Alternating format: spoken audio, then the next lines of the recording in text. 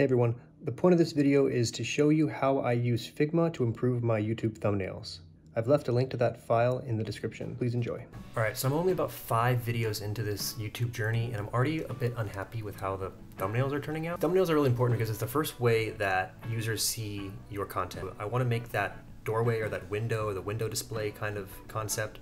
I want to make that really nice and tight. All right, let's look at my current thumbnails. So here they are. You can already see a little bit of weirdness happening. The type is a little bit too spaced out. I don't like that. It's a little bit small. And the first step that I would go through here is seeing how they stack up compared to others. On my big projector, the type was a lot smaller than the competing ones. Context is really everything when you're gonna be sitting alongside other content. So this is my homepage for YouTube. I mainly want my videos to have a consistent look. So let's compare one of my videos to one of these other ones. To do this comparison, I'm going to screenshot one of mine, kind of drag it and stretch it just so I have the right proportions and it's a fair comparison. Using Figma, I'm just gonna screenshot it. I'm gonna come back here to this competitive analysis page, pasted it in, press 8 so that I get 80% opacity, stretch it down. All right, so can you see the type size difference? We're kind of looking at this here. This is my little secret tool. And it's going to allow us to see in black and white and a little bit blurry. Looking at a screen like this, you can see the white standing out, the white here is standing out like crazy. You can see some big text would happen here. Ours is pretty tiny. This right here looks a little bit better for what we want. All right, so as I'm building, I'm going to use Figma because I'm able to make components, have some modularity to it. And also my established brand stuff is already all inside Figma. I'm also really comfortable in Figma. So there are 2 things I want to consider when I'm building this thumbnail: maintaining my brand consistency with it and also building in a modular way so that I can address thumbnails in the future. I'm already at 5. I could easily double, triple, maybe this goes on to 100 videos. So I don't want to be doing work like this over and over again. So this is my YouTube banner and I've got it here with my YouTube page on the right. And so something that I'm pulling from my brand is I have a series of colors and typography. All right, so what we've got here are my normal typography styles that I use for my webpage and my YouTube down here. This is the big banner. You can see in the background there how I have these cutting boards. That's kind of what I'm going for. Precision, but also work in progress. The type here is quite thin. I'm going to need it to be thicker for YouTube. So I'm gonna go outside of my brand a little bit. That's okay, life moves on. What's fun about this process too is that I can make these changes and fix them. It's me, I don't care. Now for my brand, I'm super inspired with just clean type. This is the book. You've got to get it. Hope it's not backwards. Actually, I've never done this before, so I don't know. But I love just how that type sits in these grids. Beautiful, beautiful work. So that's what we're gonna do. As if this is on paper or on some sort of intentional grid that an artist might use to structure some of their work or do some layouts. That's the theme behind my thumbnails that I'm gonna make for us, for all of us. If we look online, YouTube banners are 1280 by 727. Next, I want to put in a paper style. I'm really inspired by what Figma did with their design system from back in the day. So let me pull that up real quick. Basically, it looks like paper and it just shows a level of precision mixed with, hey, we're crafting this up, we're building this up. This is not final work, but this is kind of the behind the scenes. That's the essence I want to portray with my thumbnails. So here's where you just start eyeballing a little bit, and I'm gonna do this with auto layout and rectangles. Shift X will turn this into outlines only. It takes this fill away and puts the stroke on it. The trick to a lot of this is centering your stroke. K is the scale tool. So if we scale this down now, the question kind of is, will users be able to see these lines? This is kind of what it's gonna look like. This is 100%. I'm on a 5K monitor. Even for myself, it's a little super tiny thin. Now this isn't product work. Pixels specifically aren't really mattering. It's more about the relationship of everything in comparison to the thumbnail size, because that thumbnail will be on mobile, it will be on big projector, it'll be on a big TV, it'll be on retina screens and non-retina screens. It's more about relationship of size. So the numbers here don't really quite matter. Since we're thinking modularly, I'm gonna set my first modular piece of this, which is the background grid. I'm gonna call this component. If I ever wanna use these again, I can put them in here, and as I modify this, I then modify the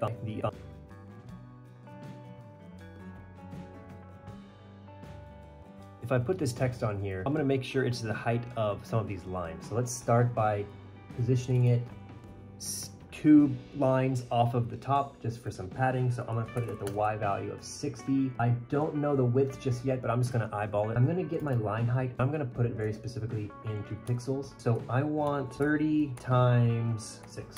Okay, so boom, you see how it's stacked up exactly like that. Very weird, but let's just start messing around by making it a little bit fat. Okay, so now we've got 64. Oh, the text is 64. And it's sitting inside of line height of 60. So every 30, 30 is 60, 30, 30 is 60, 30, 30 is 60. If I go to outline mode, you'll see how these lines are really starting to make some sense. Still too tiny for me. And since I went 60 pixels off the top, I'm gonna do 60 pixels off the side. And I want bigger text. So I'm gonna add another plus 30 to this. And I'm gonna bump this up again. I'm just starting to feel that I know what I'm doing. So I'm gonna go to 120 and I'm gonna go even higher to 128. This is starting to get crazy, but let's do something crazy where we are going to make a component out of this so that I can stretch it down and put it on my competitive analysis basically and see how things are starting to work. So I'm going to leave this one alone and work from a brand new guy down here. I'm gonna call him test 1 thumbnail. I'm gonna componentize him and I'm gonna bring him over using K-tool. Now it looks like these also are getting a corner radius, so I'm actually able to do that as well.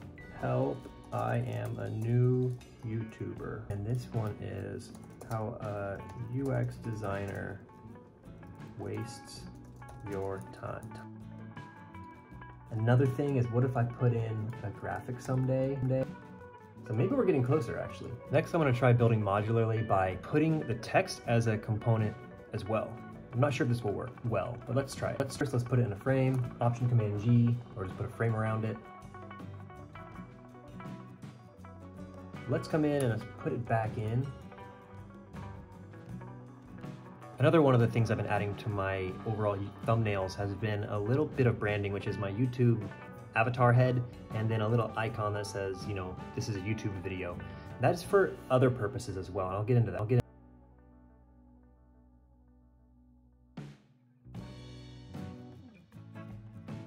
Here I'm maintaining all my outside boundaries and margins, of course.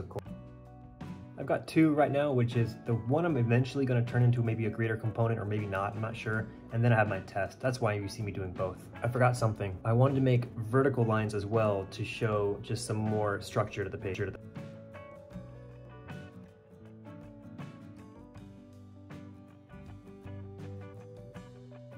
right, I think that's looking better. Sorry, I took a little break, had a conversation with someone, but I'm back now, and I want to talk about why the modularity approach is so important. Maybe I should call it the modular approach to all of this. The multiple layers for this thumbnail that we're building. The reason is because I'm actually going to have 2 outputs for this. One is going to be the YouTube thumbnail that's going to go to YouTube and it's going to fit on all the YouTube pages. But the second one is for when I want to reference this YouTube video or a YouTube video in another format, like inside of an Instagram story, Facebook post, or a LinkedIn post. And I want it to look like it's an actual video. I want it to represent an abstracted but sort of real YouTube video. When I was getting my fine art degree, we really focused on the materials we used to convey our message. So when we were using paint to paint something, we would use thick paint to really push the fact that this is made of paint and this is a painting. In sculpture, if you made something out of wood, it was really impressed upon us that make it solid wood. Make it out of like raw cut wood so you could tell that it's wood. Don't paint over it so that it's a black box or a yellow box. It looks like a yellow box, it's not made of wood. Then the wood doesn't matter, then you can make it out of styrofoam. What the thing is should be what it is. This is hard to say, but I think it's best said about that one quote. You can tell it's an aspen because of the way it is. So when I'm making this representation of a YouTube video, there are some other elements about YouTube videos that I'm gonna include to really encapsulate the fact that this is a YouTube video. One would be the time of the total video. This helps encourage people to either watch or know what they're getting into when they see it. Another one is just a timeline. Often you see the YouTube video thumbnails with rounded corners. So I'm gonna show you how I'm gonna do this now. So we really got 2 here. We've got the thumbnail and then we've got this YouTube representation. I've come in here and I've added 24 pixel rounded corners. This component of thumbnail is sitting inside of here, and to prove that again, I'll make a rectangle, I'll drop it in. Let's add a player bar that might sit on top of it. And another piece that I really want to do is this time.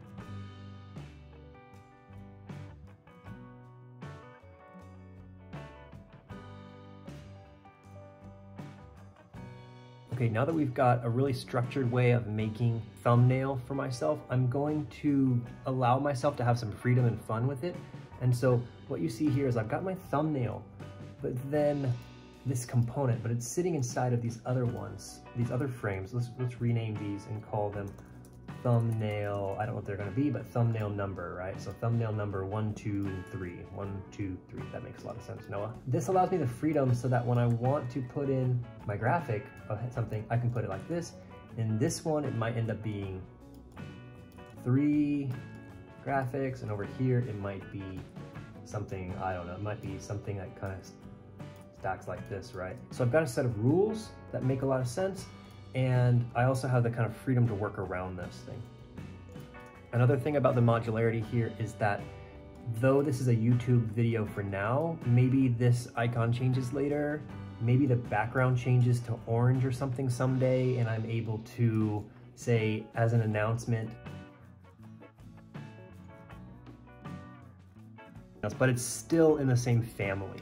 I have a couple of elements now that I can mix and match and change, but it still generally stays on brand.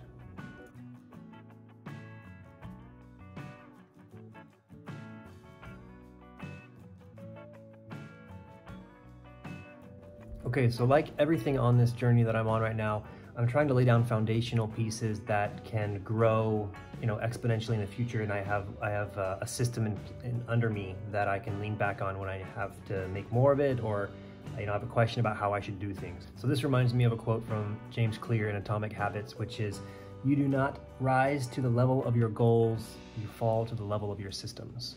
And now we have a system.